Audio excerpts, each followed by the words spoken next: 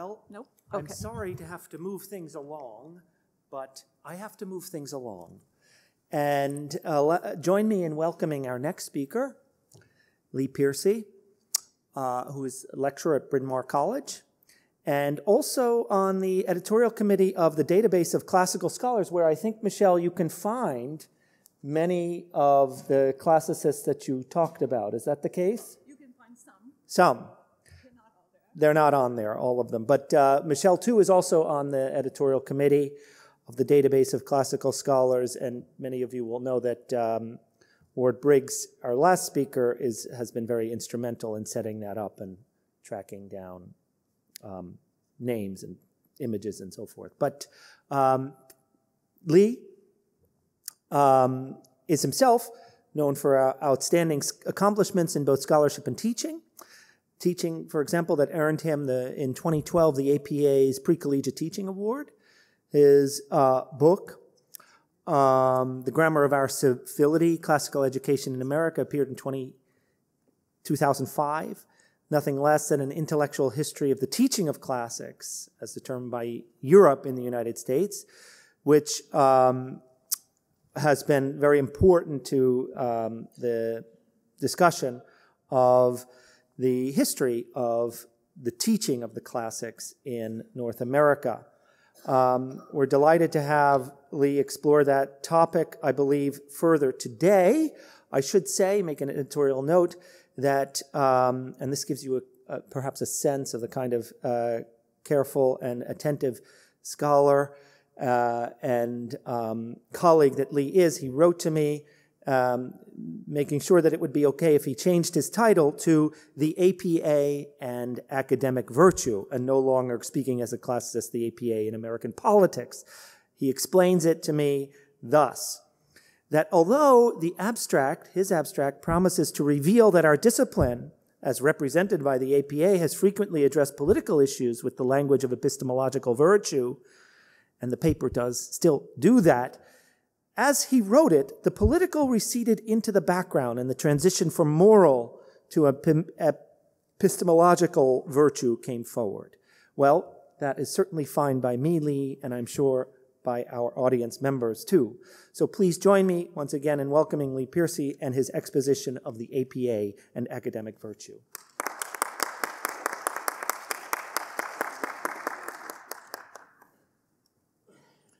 Well, thank you, Matt, for that introduction, and I'm going to put that right there, if I may. And thank you to Erik and Michelle for those papers. I look forward to Ward's. I want to start with a story. In the mid-'70s, when I was teaching at St. Olaf College, one of my colleagues and also my next-door neighbor was a man named Howard Hong, and he may be known to some people in this room. He was a distinguished professor of philosophy and also the preeminent English translator of Kierkegaard. Well, one evening, Howard and I were at one of those meetings where the topic of discussion was the product of scholarship in the humanities. It's still a live question in this era of maker spaces and STEM. What do we classicists and English professors and philosophers do? What do we make? And the meeting, as such meetings are apt to do, went on and on. And finally, Howard stood up and said, the only thing that scholarship in the humanities produces is scholars in the humanities. Well, I had no idea what he meant. I'm not sure I do now.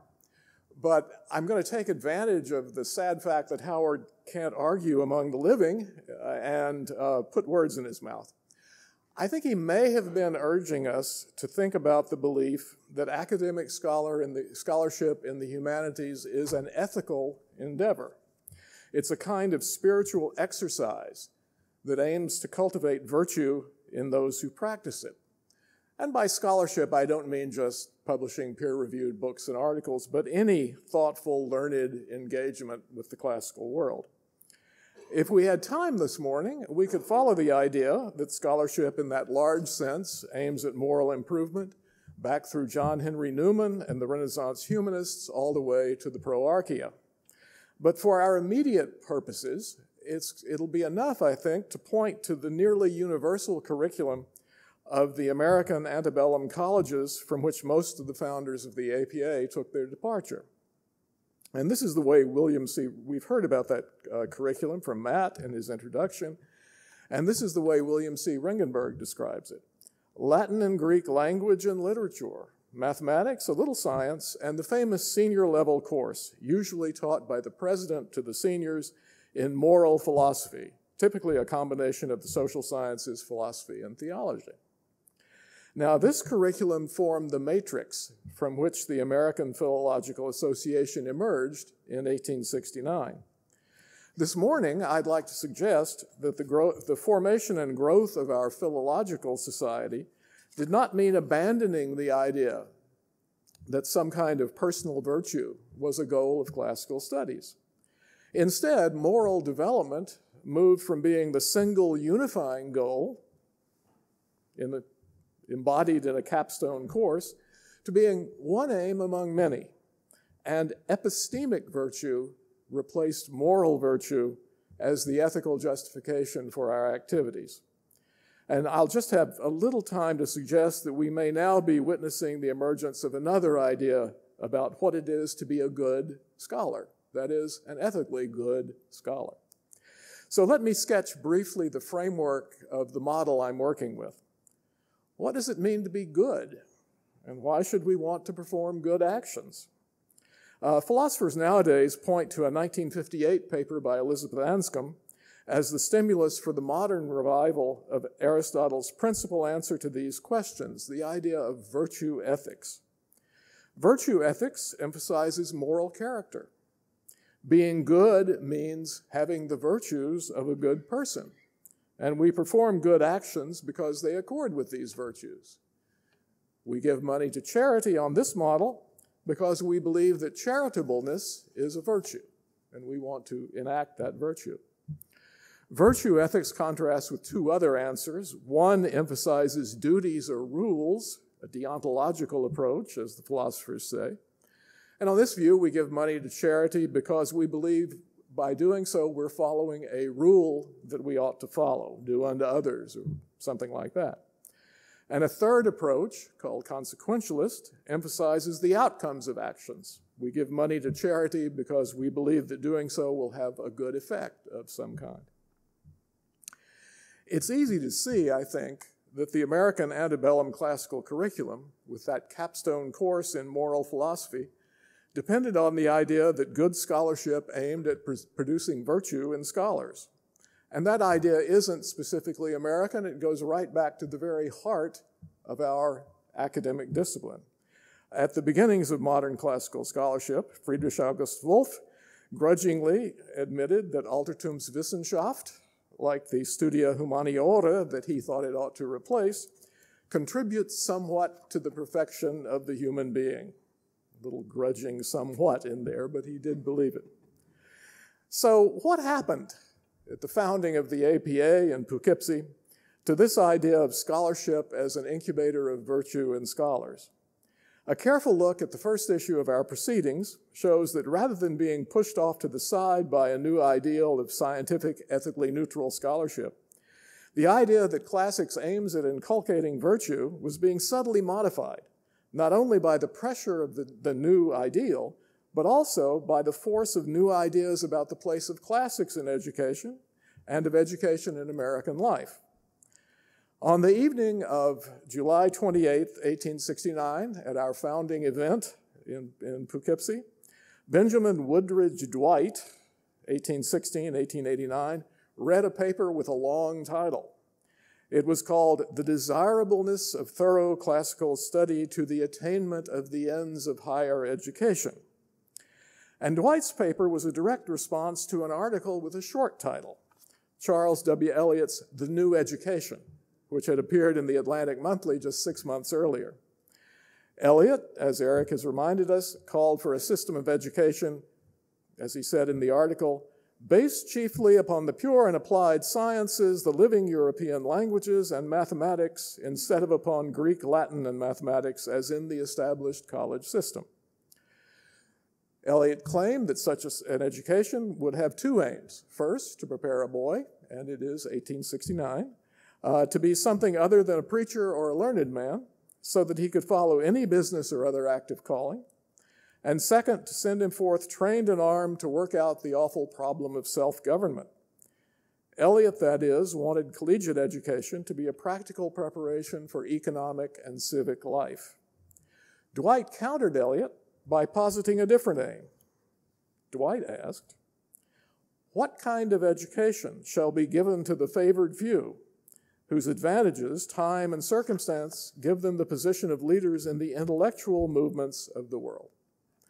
And not surprisingly, his answer was a slight extension and modification of that traditional classical curriculum that we heard about. And the goal of that education, he said, was found in the development of intellectual power, securing the best use of this power, and the capacity of patient, persevering labor directed to worthy objects. Dwight, that is, wanted a curriculum, in contrast to Eliot, consisting of Latin, Greek, mathematics, and moral philosophy to do its traditional job, promoting virtue in an elite. Dwight sounds like a defender of the status quo against an attack from within, and to some extent, he certainly was. He was the grandson of a president of Yale taking on the just about to be president of Harvard. What makes his speech to our founders worth attention, though, is a very slight shift that I think we can notice in the kind of virtue that his classics promoted. Note that Dwight wanted not merely a governing elite, but leaders in the intellectual movements of the world. And that for him, the aim of education was the development of intellectual power. Dwight's paper coincides, I think, with the beginning of a shift from thinking of classical scholarship as an activity that promotes moral virtue to thinking of it as one that promotes epistemic virtue. We all know moral virtues. Those are the qualities like those that interested Aristotle: generosity, courage, temperance, and the like. But you can be a generous, brave, temperate person without being much of a scholar or even a good student. Epistemic virtues, on the other hand, are qualities that lead to truthful knowledge, and it's hard to imagine scholarship without them. For some philosophers, like Ernest Sosa, epistemic virtues, or whatever qualities, innate or acquired, enable us to attain truths. Qualities like reliable vision, memory, reasoning.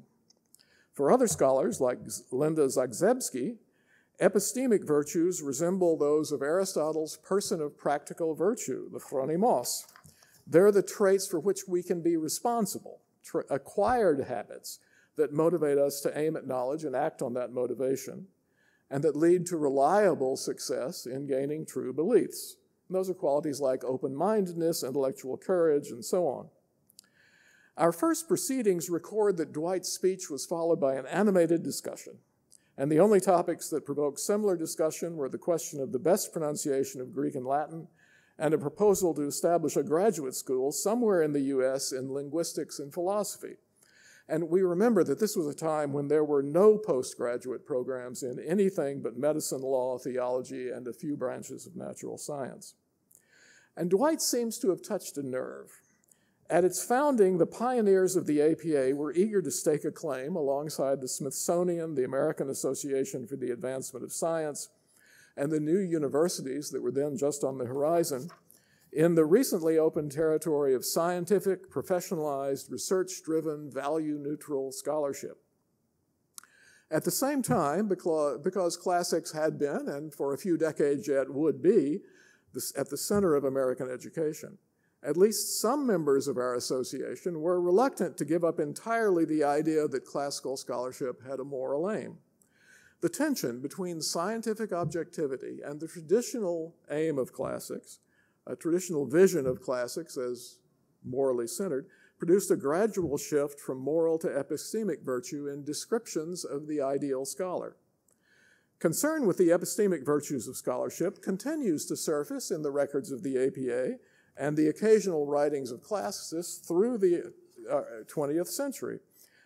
And when it does, problems begin to arise. The chief difficulty, as Warren Riggs points out, is to say just what's distinctive about epistemic virtue. Epistemic virtues tend to merge with general moral virtues or to be special cases of them. They're really hard to nail down. We can all agree that a scholar should be honest, but shouldn't everyone be honest, scholar or not? Many traits that we might naturally count as epistemic virtues have analogs that are moral virtues, or maybe the same trait is both epistemic and moral, and philosophers throw this back and forth all the time. The challenge that Benjamin Dwight and our founders faced never quite went away. What distinctive good does classical scholarship do? In 1930, for example, our society was still small enough that the APA, the AIA, and the Linguistic Society of America could not only hold a joint meeting, but sit down for a joint dinner together. And the after-dinner exercises on December 30th of 1930 consisted of brief speeches on the qualities of the scholar. Speakers treated vision, enthusiasm, research, ginger, industry, and literature. I'm not sure I know what ginger is, but vision is one of the epistemic virtues singled out by Ernest Sosa. Industry, though, distinguishes beyond scholarship. When I have to call a plumber, I hope he's industrious. And saying that research and literature are the virtues of literary researchers sounds to me like a tautology. 20 years after that 1930 dinner, one of my own teachers, Gilbert Hyatt, asked, "What kind of man or woman will the good teacher be?" And his answer picked out three qualities: memory, willpower, and kindness. Memory and willpower, at least, count as epistemic virtues, but willpower has a moral analog, and kindness certainly extends beyond scholarship. A few years later, Hyatt set out to list the qualities necessary for a life of learning. For him, they were devotion, humility, organization, and collaboration. And he was honest enough to admit that he wasn't very good at collaboration. Linda Zagzebski counts intellectual humility among the epistemic virtues, but the fact that she needs to qualify it as specifically intellectual humility points to the extension of it beyond the sphere of intellect. And we could probably say the same of devotion and organization. The founders of the APA, then, retained classical studies' traditional concern with ethical formation, but shifted emphasis from moral virtue to epistemic virtue. In this, they and their successors were not alone, and perhaps they were not entirely successful in working out the implications of that shift. But alongside this continuing occupation with the personal qualities of an ethical scholar runs another concern, driven not by the philological, but by the American part of our original name. Our founders wondered not only what it meant to be a good philologist, but what it might mean to be a good American philologist. At the preliminary meeting in November '68 to consider formation of a philological association, Professor George Fisk Comfort, who was up here, called, he's the guy with the beard and the hat, called for an association adapted to the present wants of America in regard to philological science. And at first, this took the form of attention to the one area that Americans could hope to make their own, and Matt reminded us of that, the philology of the Aboriginal American languages. Volumes of Tapa through the 1870s show articles on the Algonquin verb and on numerals in American Indian languages, side by side with treatments of irregular verbs in Anglo-Saxon and the substantive use of the Greek participle. But when you look a little deeper, most of the articles on indigenous languages are by one scholar, J. Hammond Trumbull, 1821, 1897, and they fade out when he does at the end of the 1870s. The early leaders of the APA gave a somewhat different answer to Comfort's call for a learned society adapted to the present wants of America, and especially to America's growing international influence in the years around the First World War. In 1914, Edward Capp's presidential address to the 115 scholars present at our annual meeting focused on demonstrating the maturity of American scholarship. Now, Capps was a committed internationalist. He was a friend of Woodrow Wilson. He was a minister plenipotentiary to Greece and Montenegro in 1920-21, and a member of the managing committee of the school at Athens for about 40 years, I think. He saw the APA as one instrument of America's cultural influence. In 1917 and again in 1918, the APA passed official resolutions urging the American government to protect the interests of American museums and archaeological expeditions in Greece and the Middle East during the breakup of the Ottoman Empire. But what does philology have to do with being a good citizen? And some sense of the perplexity that inevitably surrounds this question can be seen in the text of the resolution that we passed in 1917. At that point, we appointed a committee of 3 to urge upon the government of the United States during peace negotiations in the Middle East the importance of paying attention to a whole laundry list of issues that don't seem philological in nature. General education, medical schools, hospitals, training in agriculture, forestry, engineering, transportation and road making, economic geology and mining, geological and geographical explorations, and scientific surveys. We may have seen the American Empire coming and wanted a piece of it.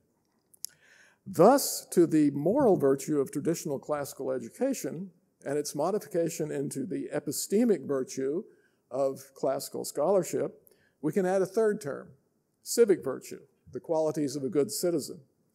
And I don't have time this morning to unweave this thread, but I think we can find a concern with civic virtue and with the philologist as citizens surfacing at critical moments in our society's and country's history, including the present one. But those who want to connect classical scholarship with civic virtue or with social justice face the same challenge that our founders and early leaders confronted. They have to explain what the connection is. We seem unable to escape the idea, though, that as classicists, we're engaged in a profoundly ethical endeavor, and we continue to struggle with Howard Hong's question, what good do we do?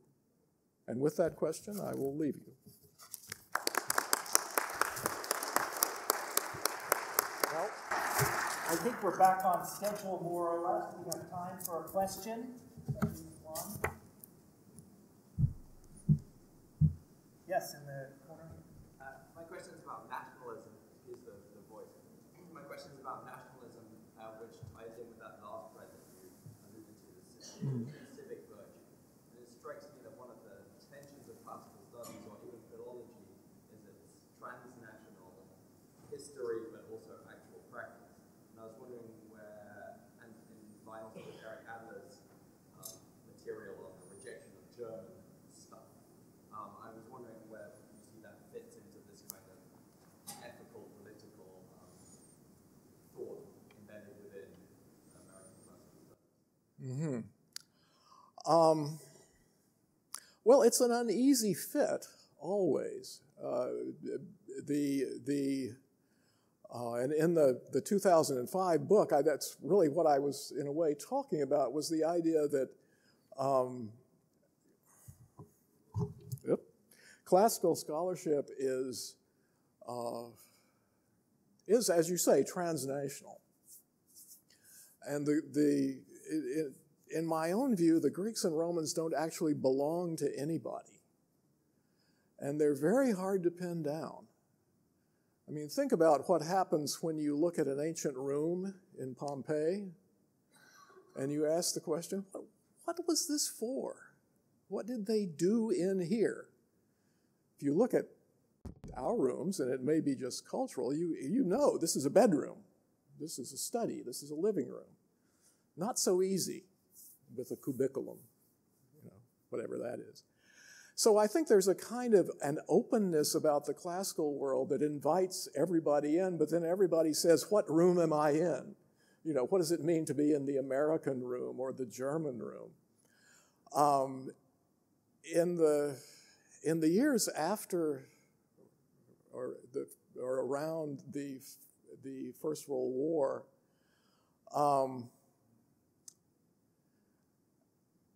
well, actually, let me go back a little bit farther than that to the period of Gildersleeve's education, when at that point the enemies that we remembered were English, And so the idea of going to Oxford or Cambridge to develop philological wisdom was not on. And the people who we looked up to and admired were German. And there's a long string of American scholars going to Germany to study, as you know. With the First World War, that obviously changed somewhat. But I think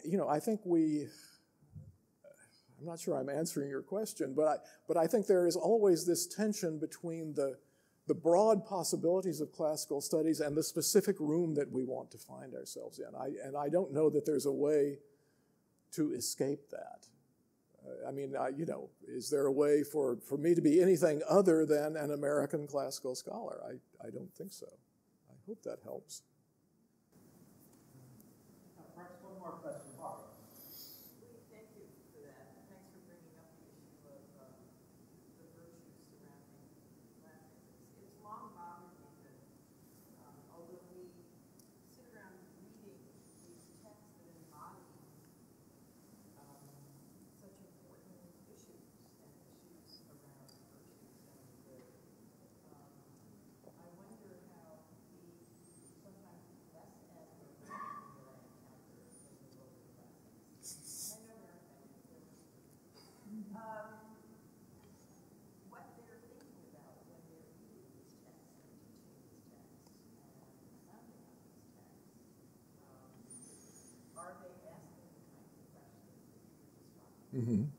Particularly the final question that you left us with. Yeah. I can't. I mean, I'm certainly probably as evil as anybody, but I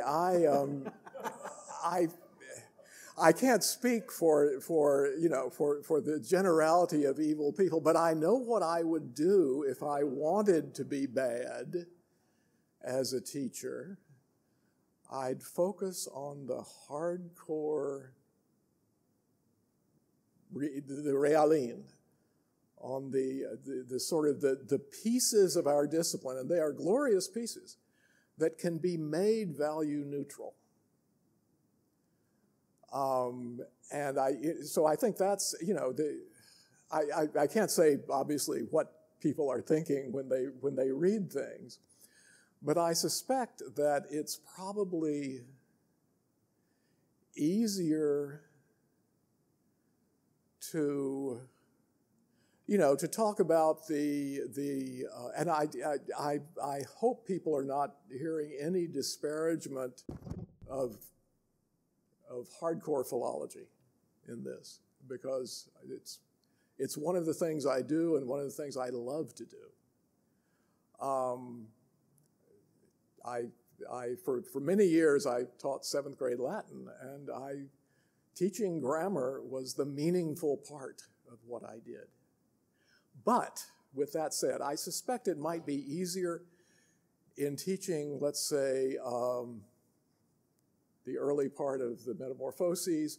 It might be easier to focus on manuscript tradition and textual variants in the Apollo Daphne or on the Python myth or things like that nature than on pursuit and rape. And those are hard topics. And there's as everybody knows, there's a book on doing just that. So I think that's part of that tension I mentioned between the tug we felt early on to compete with some fairly new but obviously very important American institutions, the Smithsonian, and in fact, and the American Association for the Advancement of Science, and our older impulse, which is to end with a capstone in moral philosophy. That tension has always been there. And it has to be, I think it has to be worked out at the individual and possibly the sort of local level before it ggets worked out anywhere else. It's hard to do that in a national thing. There's a wonderful, at our first proceedings, the Smithsonian sent one of those, letters of good wishes, happy success with your new project. And in the minutes of that meeting, someone stood up, it may have been George Comfort, stood up and said, "Well, it's nice to see an olive branch from science to philology." So it's kind of, there was already a sense that, you know, that tension was there.